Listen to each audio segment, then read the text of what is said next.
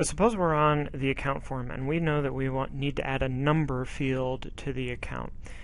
And in this case, I'm going to do a custom field. So I'm going to come in here and I'm going to go to whole number, and I realize that no, I can't use whole numbers because my number is going to have decimals behind it. So whole number is out. Perhaps floating point number or decimal number are my options. And you can see that there are decimal values here. The minimum value, although they default to 0, can be a negative number if I wanted it to, and it can have decimal points behind it. I select the precision of how many decimal points are to the right of the decimal right here, so I can go up to 10, and I can have multiple decimal points behind. So what's the difference between a floating point number and a decimal number? Well, as you can see, the floating point number, first of all, only goes out to a precision of 5, and my decimal number goes out to a precision of 10.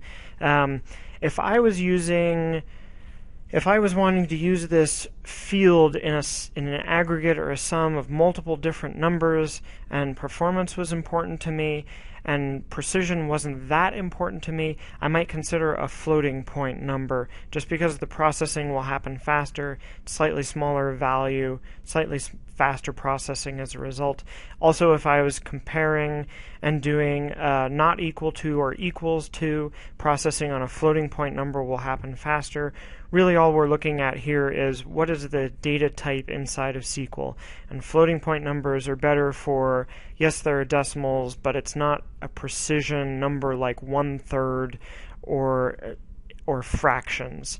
If I was looking at a fraction, and I was wanting to do things like greater than or less than or greater than or equal or greater than and equal to, then the decimal number that has a whole lot more finite value to it might be a good value.